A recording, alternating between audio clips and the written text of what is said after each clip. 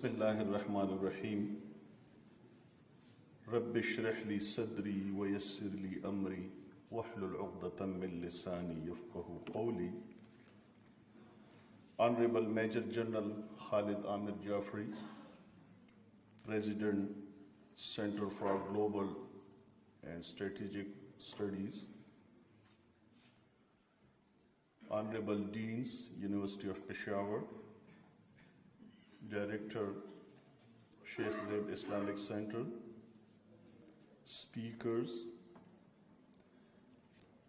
HODs, faculty members, dear students, honorable guests, ladies and gentlemen, Assalamu alaikum.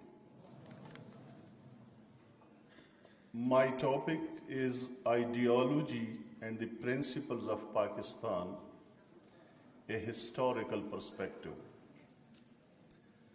This topic is a bit academic and historical in nature, and I have felt that there is lack of clarity among the students, and especially those students who seek selection in the competitive examinations, because when I visit their academies, they say that, this is not clear to us that what is ideology. So in this brief presentation, I would like to clarify, and I will be happy if I find some time, if some questions come from the audience, I will be more than happy to respond to them. First of all, the term ideology. This is a Greek word which consists of two parts. First is idea, which means pattern. And the other is logos, which means discourse, the discourse of patrons.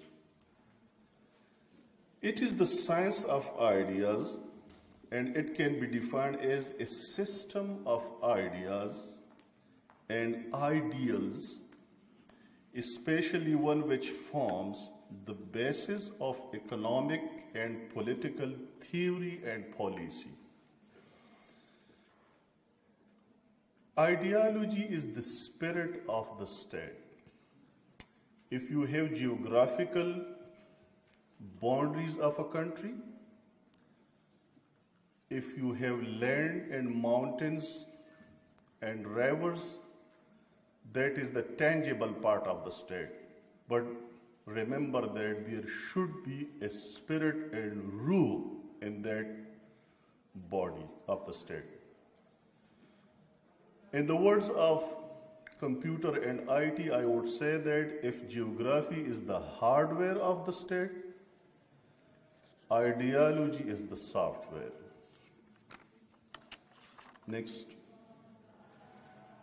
When we talk about the evolution of the ideology of Pakistan in the Indo-subcontinent, it's a story of more than 1,000 years.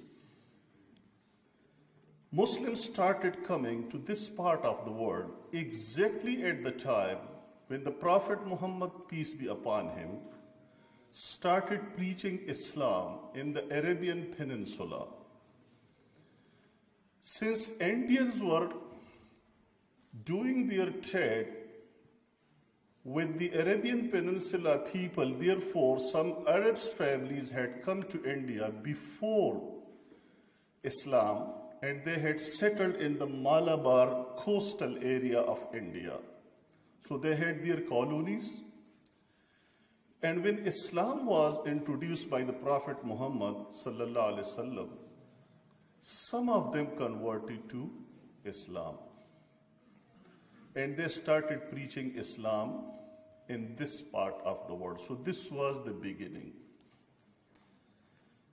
Then we have, in the 8th century, Muhammad bin Qasim, a general, and in charge of the expedition of the Muslim Caliphate, who came to India. I'm just giving you the references. I'm not going into details. Then in the 11th century, Mahmud Ghaznavi, he started coming from the northwest. And the rest of the people have come from the northwest. So the color of Islam in the Indo-subcontinent, the flavor is Central Asian. We are a little bit different from Arabs and from the Middle East because most of the people who influenced the history, the culture, and the environment of India came from the northwest side. So Ghaznavids were followed by Ghurites, Muhammad Ghori, Shahabuddin Ghori in 12th century. Then we have a slave dynasty, a dynasty which was founded by a slave. And this dynasty ruled over India for almost 1 century. It had some luminaries, some important people. One of them was a lady, because ladies are sitting here. Razia Sultana belonged to this dynasty.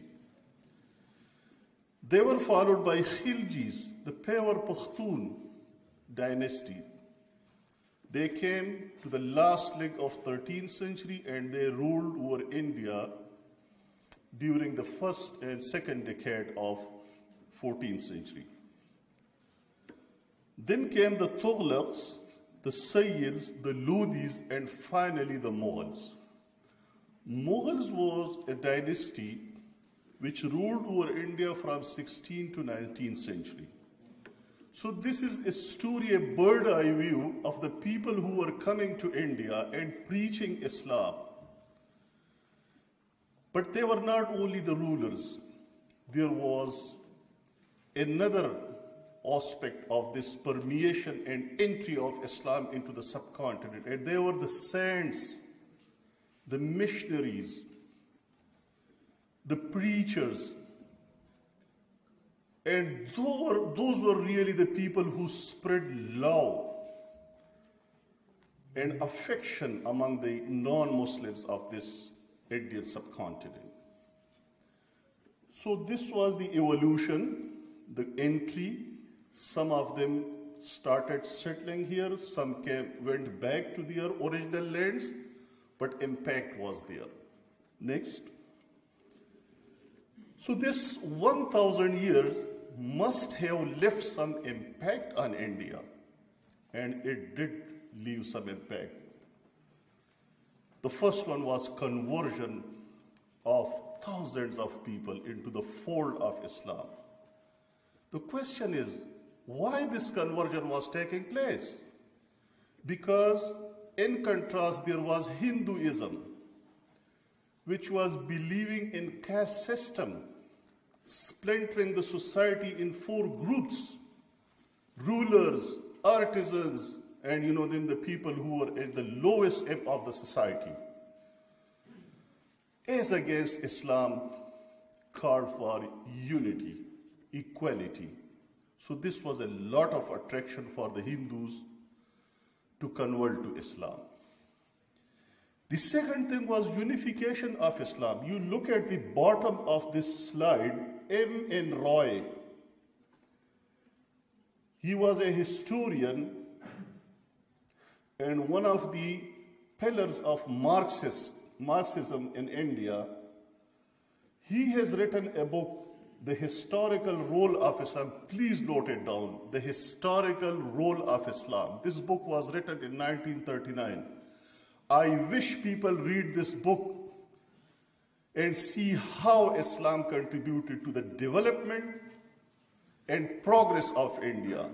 M.N. Roy writes in this book that Muslims are an extremely misunderstood people in India. He says that we should show respect to them because they have unified India. Unification of India. This was the first gift of Muslims, which they gave to the Indian people. India was splintered and divided into thousands of tiny and small states and fiefdoms.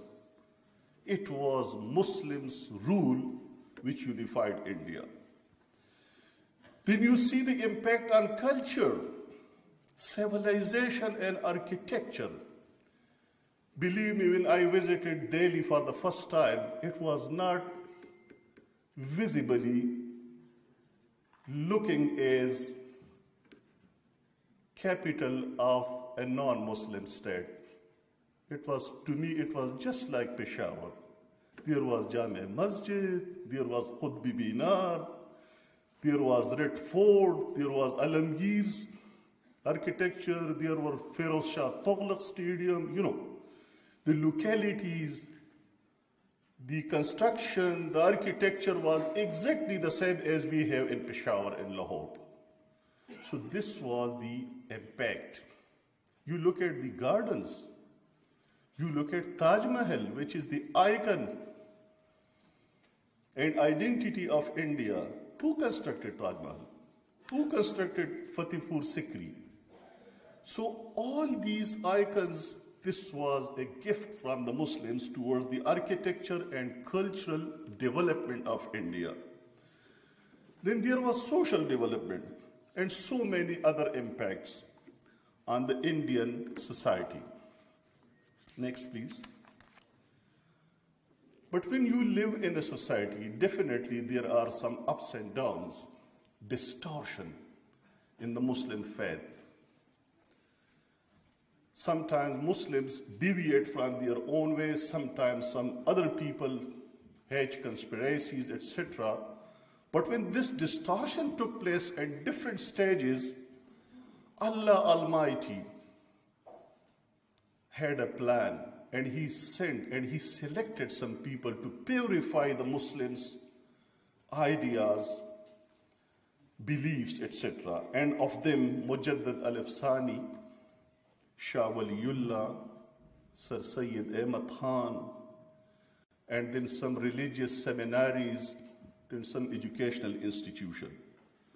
So as a result of these efforts, the Muslim faith and ideology was purified, reformed, and restored. And when it was restored, the Second World War broke out, which engulfed almost the entire globe. And the Second World War was a time when the British colonial power was not in a position to hold on and to maintain their colonialism in India. So they started giving the impression to the Indians that we will be going after the war. And it was an occasion where the Muslims' ideology came into action.